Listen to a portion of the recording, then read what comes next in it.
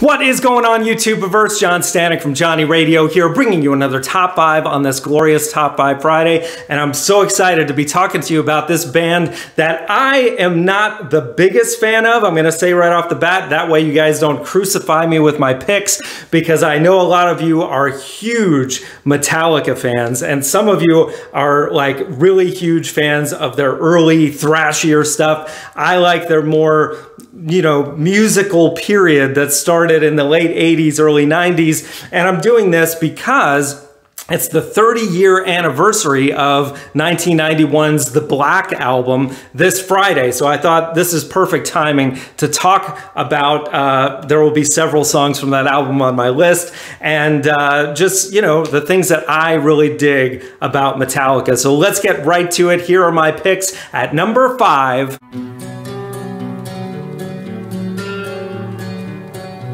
Fade to Black from Ride the Lightning. This song, you know, it got a lot of hell back in the day because, you know, a lot of the people that were so used to the kill 'em all kind of Metallica, just non-stop thrash metal at the time, this was like their first full-on ballad. That's of course, it's not just a ballad. At 7+ minutes, it takes a lot of twists and turns musically and really builds up into something heavy, but it's, you know, it's Hetfield kind of singing instead of screaming, and starts out very acoustic, and you get a little bit of classical guitar vibe.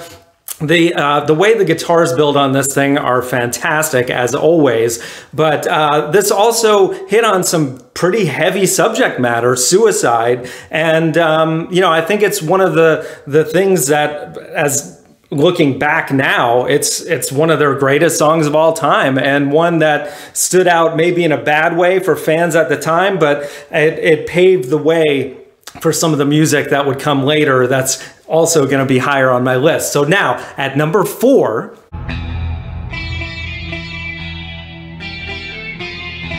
Wherever I May Roam, off of the Black Album, my first pick off of that record. This song, I remember, was, you know, I'd already kind of become a Metallica fan, really around the time the Black Album was released. But by the time this one came out as a single, I was like totally on board, absolutely loved it. Loved the video, which just shows, you know, Metallica on the road, and that's what this song is about, him being in love with being on the road. And it's a great sentiment for any rock band. And, you know, when you think about it, a lot of bands kind of complain about being on the road and how, you know, it gets old after a while. You can tell Metallica really loves their fans and loves playing live and loves being on the road so much, and that comes through in the song. And it also has one of the coolest riffs of their entire catalog, that boom down down down down down down down down down down down. It's almost got like this medieval kind of tone to it, and it's just classic. And then when it you know, they take it up a notch, it's just great stuff. So that is my number 4. Now at number 3,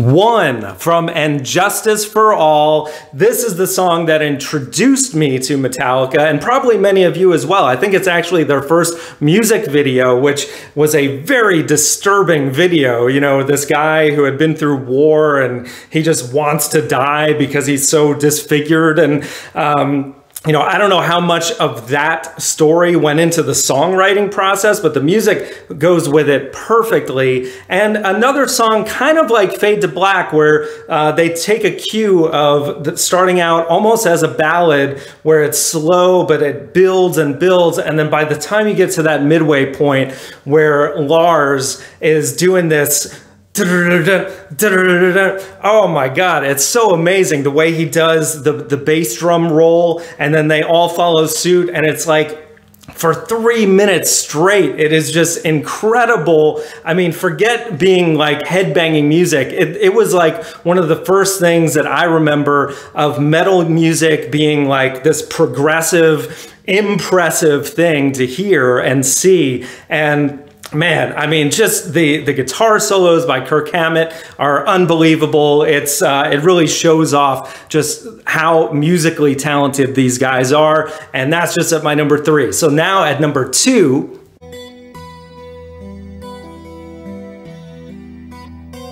Nothing Else Matters, also from the Black Album, and also a ballad. You can see where I'm coming from. And like I said, a lot of you Metallica fans that are, you know, all about the hard stuff like Master of Puppets, you know, I totally get it, but I love this era of Metallica where they really wanted to reach a larger audience, and they did it in such a way where it didn't feel like they sold out. And this song is a ballad through and through, and it's beautiful. It's one of their greatest songs. And again, it's about something that's so great. Like, it's about them as a band and how nothing else around them matters, and, you know, so close no matter how far. The lyrics are so good, and Hetfield's performance is so heartfelt. And then Hetfield also plays a guitar solo on this thing, which is fantastic.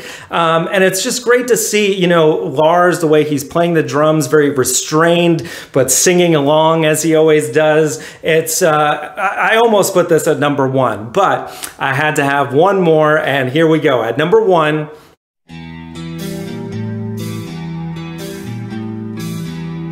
Enter Sandman, the opening track from the Black Album. This is the song, just pure nostalgic value. I had to have it at number 1 because this is the song that really made me a Metallica fan. I mean, I had already kind of appreciated them with Injustice for All and Ride the Lightning, but I wasn't a huge fan of them. But when this came out, man, the video especially, just kind of those haunting images and the strobe light effect, it was so cool. And just the way that the intro builds and builds over a minute before any vocals come in, just like some of the greatest Metallica songs, you know. But man, that guitar riff, it is so iconic. Really one of the greatest guitar riffs of all time. And and